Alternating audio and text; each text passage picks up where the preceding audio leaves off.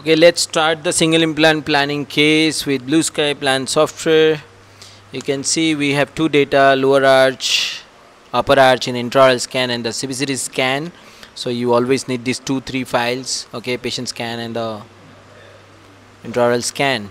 So you need to open the software from the search box, or if it is already installed in the software you will see there in the task panel. You just search as BlueSkyPlan, double click on the software or single click on the software. Okay, once software is open, you will need to drag and drop the DICOM file. You will need to drag and drop the intraoral scan one by one. You are I'm just trying to drag and drop this file in implant planning to surgical guide. You are not going to use any other module. Now next program will be there, medium maximum quality. Just save this file in medium quality. There will be checkbox erroneous data, just hit it, OK, and you are done. Software will load the CT scan, because we need to first load the CT scan first. Orientation box will be there. You just click OK and just wait for some time. Software will load the entire screen. 5 screen will be there. So you see 3D window is there. Okay, pan view is there. For panoramic view, axial slice is there, cross section is there, and tangential window is there.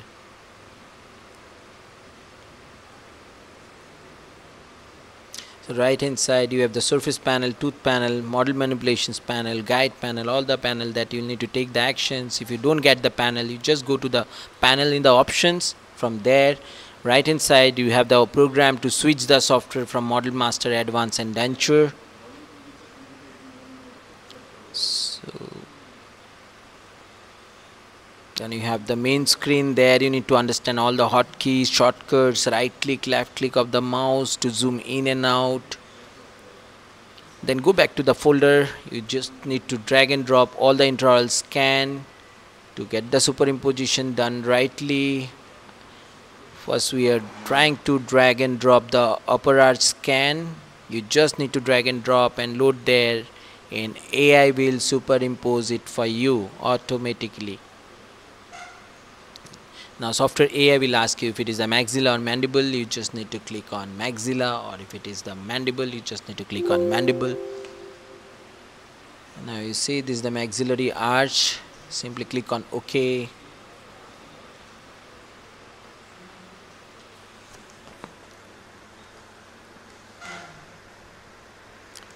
AI is trying to superimpose the intraoral scan.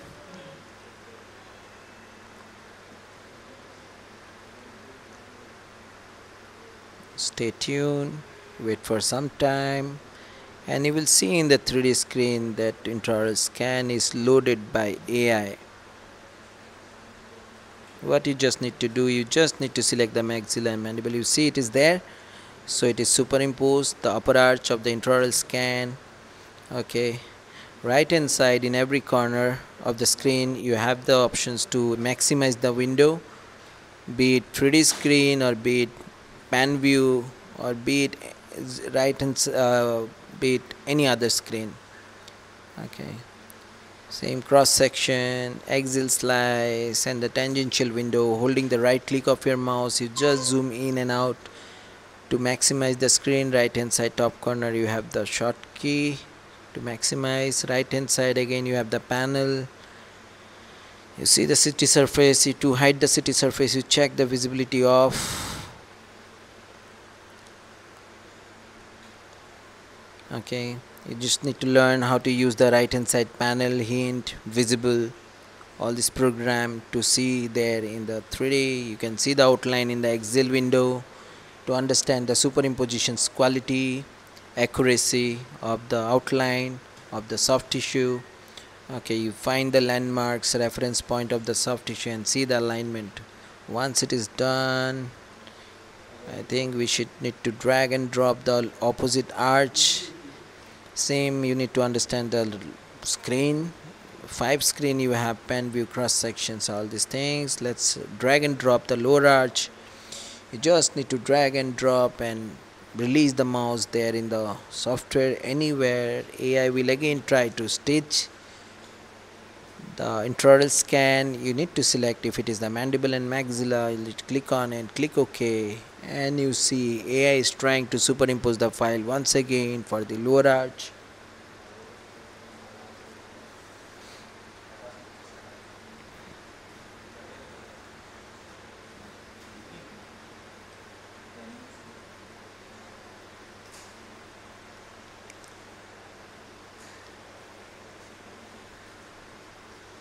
You see superimposition is done in 3, and you see the scan is open by scan, right? We need to bring the opposite arch into the occlusions. Okay, there is also we have the AI program in the software. If you already have done these registrations of the byte registration there in the intraoral scanning time, now in the right hand side model manipulations program will be there. You are trying to manipulate the opposite arch, that means upper arch, because we are going to plan for the implant for the lower arch only. So I'll select the opposite arch there. With the 2 model program I can align the byte registrations. Okay, so I'll just select the upper arch 2 model and I'll select the lower arch, and you will see upper arch will be brought to the lower arch. Right now occlusion is defined. Now why we need to define the definitions of the occlusions, just to map the future tooth, right? So there I'm done with the occlusions byte registrations using 2 model from the model manipulations. Okay, now you see find where you would like to place the implant. So we are planning for the third quadrant molar tangential one window. Also you can see the outline there. Okay, so now you see this is the uh, regions where we'd like to place the implant. You have the AI tooth. In the AI tooth you just select the AI tooth mapping program, and select the molar or any particular tooth that you need. Click OK and click there exactly in the edentulous side, so that AI can superimpose or load the tooth for you precisely in the site.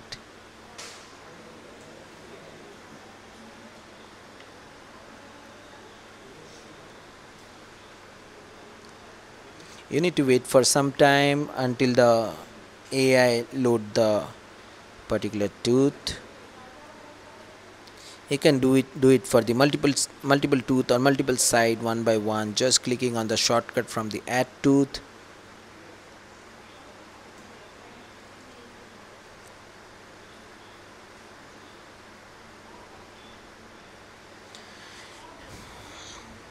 Don't click anywhere in the software until you are done with this process, or software will get freezed.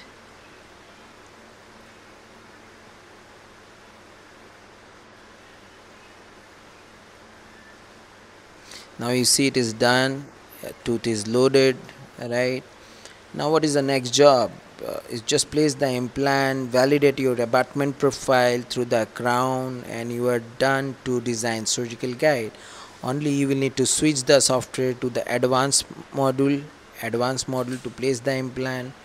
Okay, there is a nerve program is also there in the shortcuts. Only add nerve is there, where you can click on the automatic nerve and AI will draw the nerve for you. You see it is there. Now what is there? Data loading stage is completed. You just need to place the implant now. You just need to switch the program to the advanced, and in the advanced panel you just need to place implant.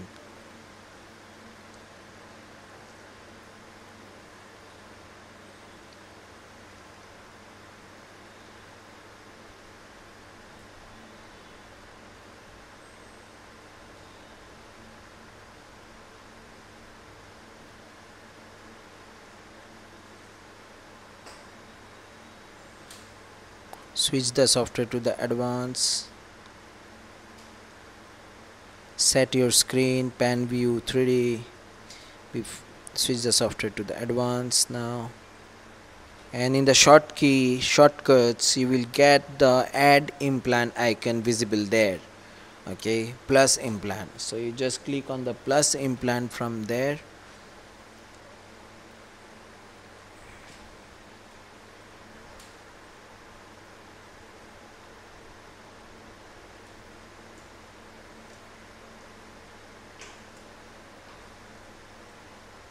plus implant means add implant. You just click on the add implant. Okay, software will give you the entire list of the implants. Okay, you can click on the implant libraries. There you can select any implant that you use for your practice. Okay, same there, you just click on the implant, any implants. We are planning for the ostomy implant. There I'm selecting the ostomy implant. So there is a program for the maxilla and mandible. You select the particular arches, and right hand side you will see the diameter, occlusal diameter, and the length 3.75 by 10 mm, or any sizes you just carry or select. And using the custom abutment program, you just take a longer abutment just to see the emergence profile of the abutment. Okay, now first implant should be placed there in the pan view. Once implant placement is done, side validation is done, then you cross sections, you just give the buccal and lingual angulations or buccal and lingual movement. Okay, same in the 3D, you just see what is the emergence profile you are getting. And same in the pan view, again you have the opportunity to just move mesodistally the movement of the implant, and then mesodistal angulations if you'd like to give there in the particular osteotomy. Mesodistal angulation is given, right? Going back to the other screen like 3D and the cross sections, you validate again if the implant precisely there in the bone. Now after moving buccal and lingually, we know that we can go with the larger size, so you just need to right click and replace the implant, or right hand side the replace options will be there. Now you find a wider diameter implant by 5 mm by 10 mm, or any size that you think that it is right for your bone. Okay, you simply replace the implant, just click OK. Software will change the size of the implant. You see 5 by 10 mm implant is done. Now if you see in the 3D also, emergence profile is can be appreciated, it's good enough. You see mesodistals movement, mesodistals gap, interproximal gap, buccolingual gap. Okay, it's good enough in the tangential window. You just need to keep scrolling. There is a measurement tool is there. If you want to do the measurement, you can use the measurement tool to see the proximity you have. Okay, you see the emergence profile, it is good. Lock the implant if you think it is good to go. To design the surgical guide, hide the tooth in from the short key. Okay, then just check the guide tube, that you know guide tube is the main program. Once you decide the surgical guide needs to be designed, you need to select the drill kit from the guide implant panel, and then check the guide tube on. Validate your guide hole diameter and the offset. Okay, once guide hole diameter and offset is validated, go to the guide panel. First select the path contact surface. Once contact surface has been selected, define the path of insertion of your surgical guide from the right hand side panel. Set the screen as per the path of insertions you want. Click on the define path of insertion as per the view, and just click on the automatic curve to let the AI design the guide for you. Automatic clicking is done. Wait for some time to see the shape of the outline, shape of the curve of the surgical guide.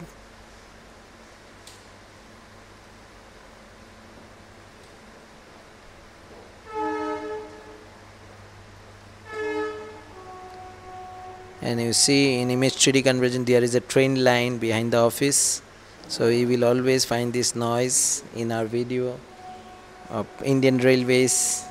You see the big noise is there, don't worry about it. And just click on do nothing, I got covered. Okay, if you are manipulating these things from your end, just outline the dots of the surgical guide throughout the tooth surfaces.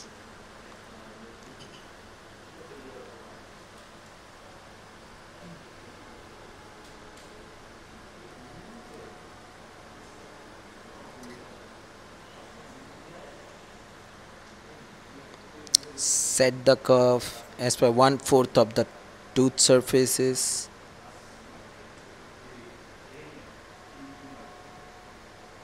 Okay, make sure your surgical guide should not be end there in the interdental space.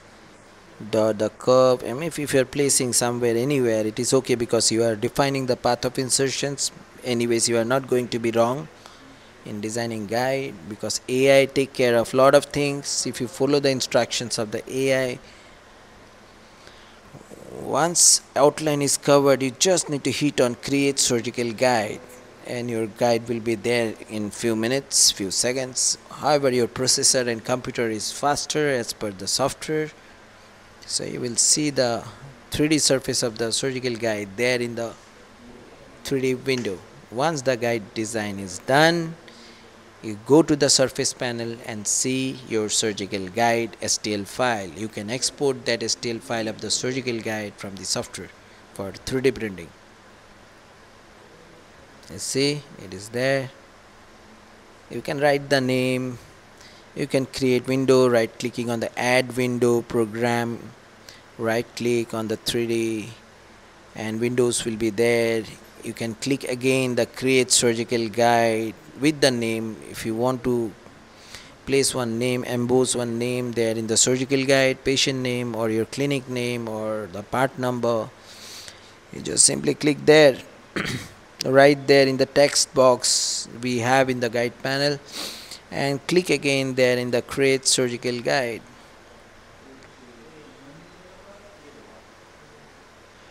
Done.